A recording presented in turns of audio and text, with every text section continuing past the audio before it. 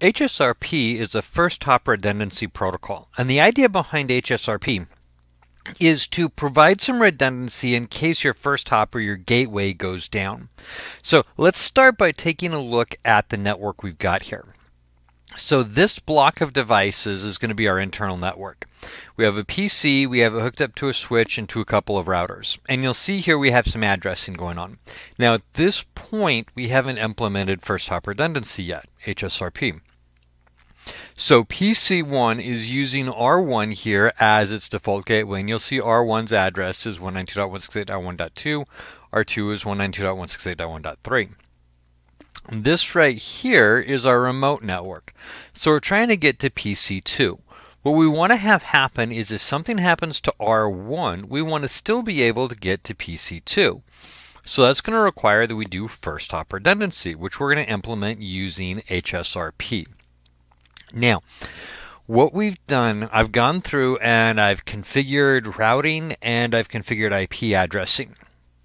And we can see how this is working. So let me go to PC1 and go to my command prompt. And I'm going to scroll down here and we'll do an IP config so you can see what we've got. Let's get a little more room here. So you can see right now we're using 192.168.1.2 as a default gateway. And if we look at this, we should be able to see how our traffic should flow. So from PC1, we're going to go to 192.168.1.2, which is our R1, which then would go over to R3 and should go to 192.168.3.6, which would then deliver it to the PC at 192.168.2.10. So if we trace route this, we can make sure that it's working. So I'm going to trace route 192.168.2.10. And we should see 1.2, 3.6, 2.10. All right, so everything is working perfectly. Now, for the purposes of this demonstration, this link right here, I've actually got it set to run a little bit slower.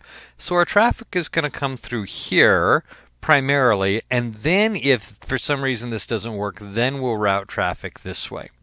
So let's see what happens if we turn off this interface. So R1, its interface is on G01. So I'm going to shut down that interface. Come to my CLI. Config T, interface G00, and shut down. So that takes down that interface, and that kind of simulates a failure, right? So this has failed, either the router has gone down or the link's been unplugged or something like that. Now, if from PC1 I try to ping, remember we haven't set up first hop redundancy yet. So if I try to ping 192.168, let me turn on my number lock here, ping 192.168.2.10, we should get some timeouts because we don't have a way to get there because our primary device has gone down. So the only way we can restore connectivity is to bring this back up. So let's do a no shutdown. That'll bring the interface back up, and remember the switch is going to take about 30 seconds to run its STP to make sure that we haven't looped the network, and that's all fine. We are going to actually fast forward time to skip through that. And now that that link is back up, if I go back to PC1, command prompt, and try to ping again, now it should, there we go, start replying again. And so we're back up. All right, so that's how this works without first hop redundancy. Once the link goes down, we have to manually bring it back up. Now I want to configure first hop redundancy. We're going to use HSRP, and we're going to make it so it can go through either of these two. Now, to do that, I'm going to need a virtual IP address or a virtual default gateway. And so that's what we've identified right here, 192.168.1.1. So I'm going to go to R1, and I'm going to start my configuration here. So I'm going to go to, I'm already in interface G01, right? We'll hop back in there just so we can see it from the beginning. So from our router, we're going to go to config T, interface G00, not G01. G00 is the one that's facing our local network. So for this one, we're going to start configuring HSRP. which remember is the hot standby router protocol. So the commands we use to do this are standby. And so I'm going to do a standby question mark, then we'll talk about what we'll do. So standby 1 through 4095, this is the group number. And so if you've got multiple FSRP or HSRP, there we go, get the right ones. If we've got multiple HSRP configurations on a router, we use that to keep them separate. So we're going to do standby 1, and then, standby 1. And then once we set that, we're going to set our configuration options. So IP, preempt, priority, timers, or track. Okay, let's start with the IP. The IP is going to be the virtual IP address. So that's going to be 192.168.1.1. And that is now what we want our virtual devices or our devices to start using as their gateway. So we're going to do 192.168.1.1. We're going to set the priority. Now, priority, the default priority is 100. And the idea here is you'll have multiple devices, right? And so the one with the highest priority becomes the active router. Everything else becomes the duplicate router or becomes a standby router. And so you can see here we've just changed status to active and we're detecting a duplicate IP address. So we're going to have to track that down. So I want to set the priority to something higher than 1, or higher than 100. So the higher priority becomes active, lower priorities become standby. And you can have multiple routers here. So you could have one at 200, one at 100, one at 50. And they would go in that order if connections went down or if devices went down. So we're going to set the priority. So it's going to be standby 1, priority, and I'm going to set this to 200. Now the other thing to keep in mind here is that when you're doing HSRP, whichever device comes online first becomes active. And even if a device with a higher priority comes online later, it won't take over and become active. And in this case, we really want it to, because remember, we said this link right here runs slower than this link right here. So we want this to be our primary one no matter what, as long as it's active. So what we'll do is we're going to set standby 1, and the command we're looking for is preempt, and I love the way they phrase this, overthrow lower priority active routers. So we're going to do preempt. And that means anytime this thing's online, it's going to take over. Even if the other one's active, one's going to take back over. Now, the other thing we want to do is we want to set our version. So we're going to do standby version 2. And that'll change it from version 2 to, or version 1 to version 2.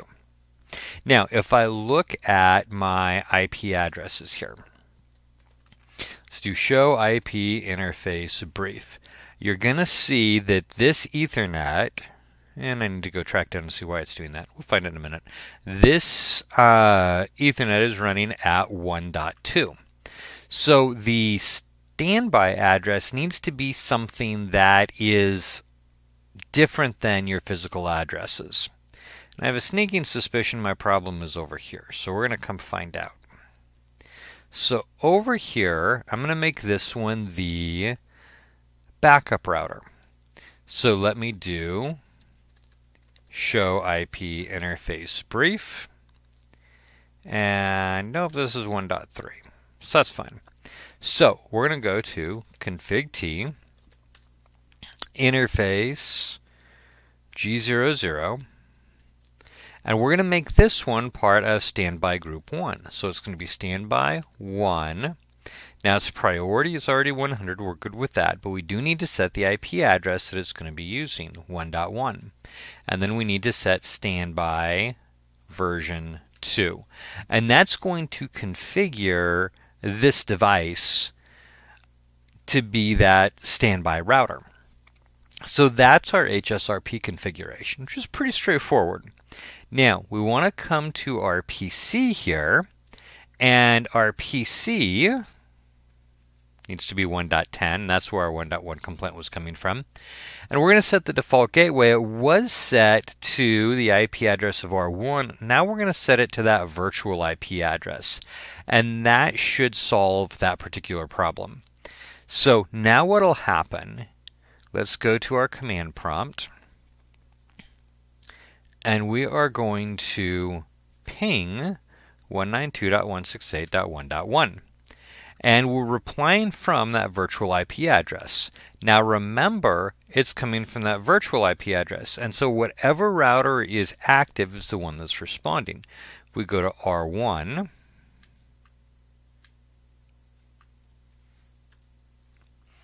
and do a show standby, it's going to show us we're Ethernet 00 is in group number 1, version 2. It's currently the active one. This is its virtual IP address. Preemption is enabled. The active router is the local router, and here's our standby router. 192.168.1.3, priority is 200. All right, so it's active and operational now. If we go here to R2 and do a, spread this out a little bit, show, and show standby, we'll see that it is currently in standby mode. It's group 1 as well. It's got the same IP address. Preemption is disabled. It's saying this is the active, or the active router is at 192.168.1.2. The standby router is local. All right, so what that means is traffic should still be flowing this way through 3.6. So let's go back here, and we're going to do a trace route to 192.168.2.10. Now, notice even though our gateway is 1.1, we got to reply back from 1.2 and then 3.6, which means traffic is flowing this direction just like it's supposed to. Now, once again, let's stop this one on R1. So we're going to go to config T, interface G00, and shut down. Now, that's simulating a failure. Remember, cable could have been disconnected, router could have gone down, whatever. For some reason, that first hop dropped. Now, let's come over to R2 and look and see what happens here. So, right here we see a state change. Gigabit Ethernet 00, group 1 went from standby to active. So if I do a show standby now, you'll see that this one is now active. Preemption is still disabled. Now the active router is local. We don't know if there is a standby router. We just haven't got a clue.